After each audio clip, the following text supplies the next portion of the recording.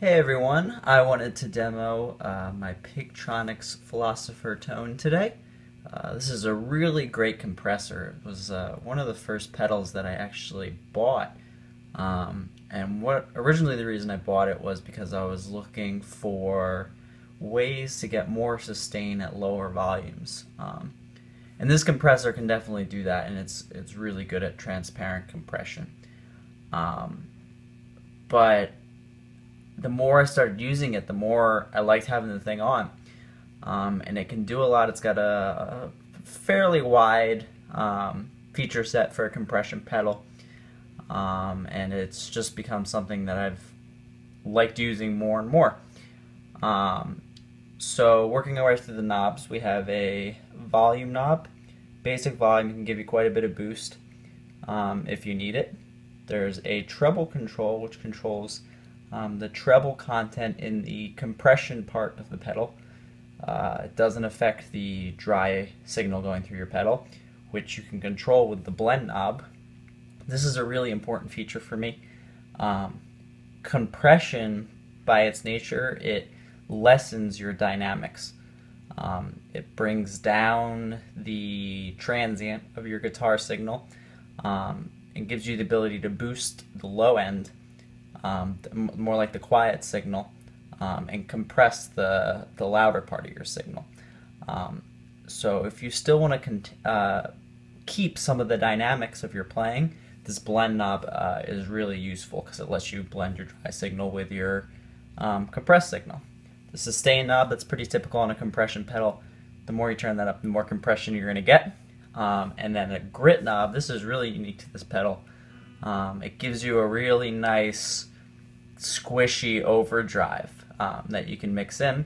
And what's neat, kind of like a Klon pedal, you can turn the grit up and then use the blend knob to control how much gain, or you can just use the grit knob by itself. So it has a lot in this little pedal. So let's work our way through the pedal now. I am playing my Washburn BT2 into my Crate Palomino amp. Here's the clean tone.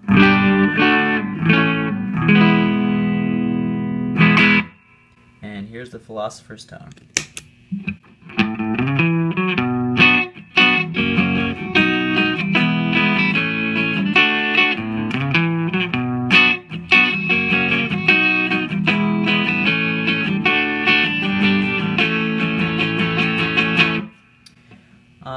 So that's just a basic transparent compression that I set it up with first, and we can work our way through the knobs.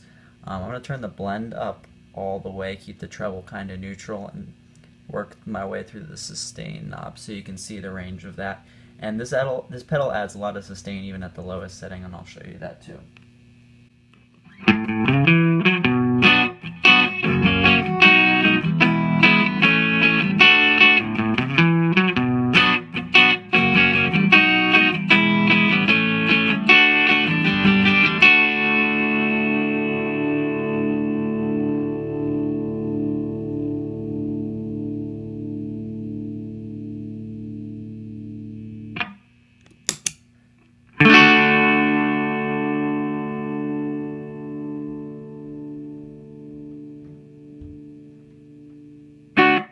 So that was just even at the lowest sustain setting. Let's keep working our way up.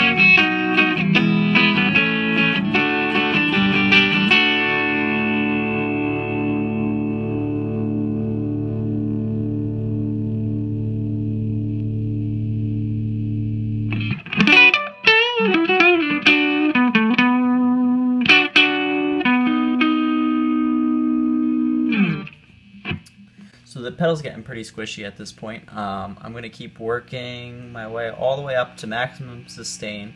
And then what I'm going to do is I'm going to back off on the blend knob so you can hear some of my natural playing dynamics still come through in the pedal.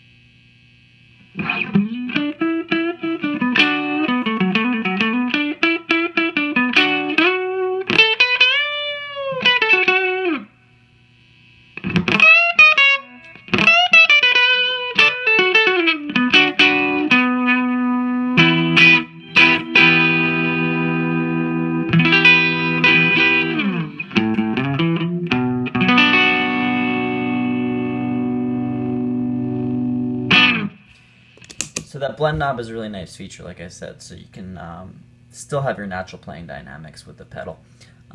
Let's back off on the sustain a little bit, keep the blend all the way up, and now show you how much treble boost this really has.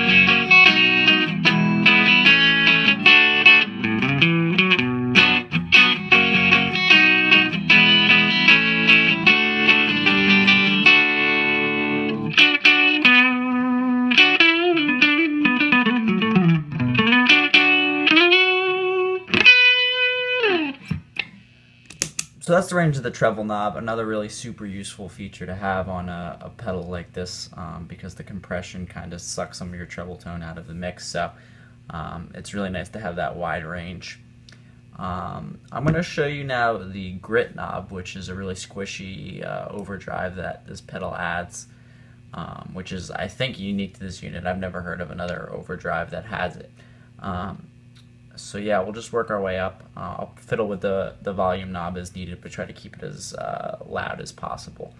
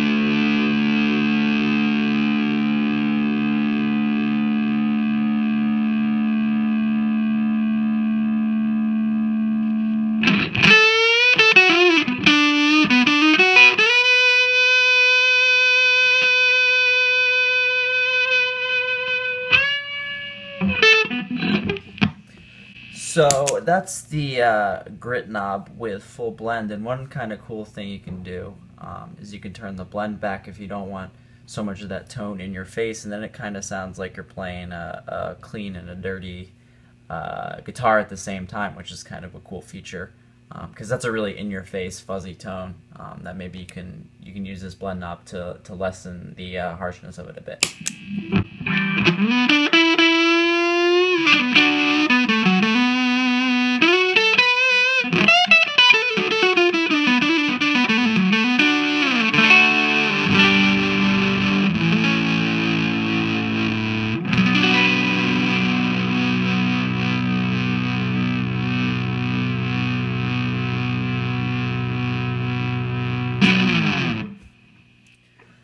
Alright, now I want to show you two ways that I like to use this pedal.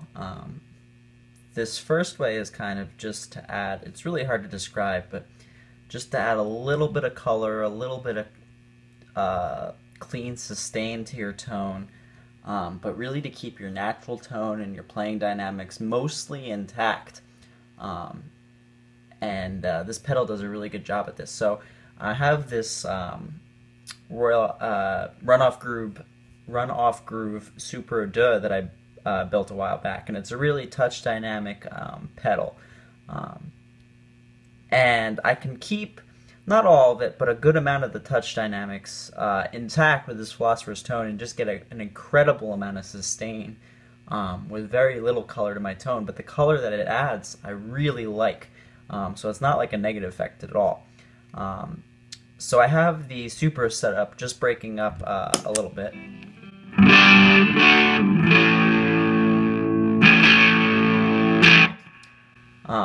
And then I have the Philosopher's tone set up with the blend a little bit past halfway, sustain pretty far up, grit all the way down, and volume's pretty much right at unity gain, but a little bit higher than it because it's a compression pedal, so it's going to compress some of your sound. So, but here, give a listen to what that sounds like.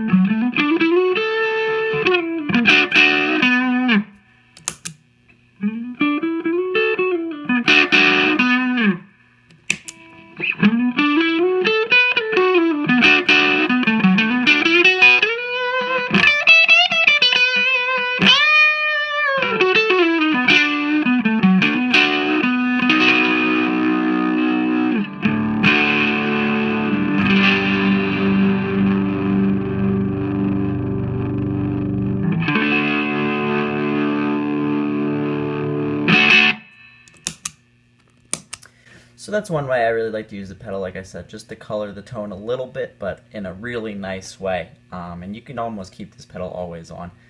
Hopefully you heard that. Not all, but a good amount of my picking dynamics were, this pedal let me still use my picking dynamics pretty much. Were retained, that was the word I was looking for. So it does compress your signal, and that's something you have to keep in mind, but you can still keep those picking dynamics intact. The last thing I want to show you is another way. You can really use this for a solo and with a little bit of the grit mixed in, just to boost your guitar signal immensely, which is really cool. So I'm going to keep a similar setting on actually the same setting on the Supro, and then just really boost the signal with this compressor. And you get a really cool tone if you want to kick it on for a solo or something and just get an immense amount of sustain. So here we go with that.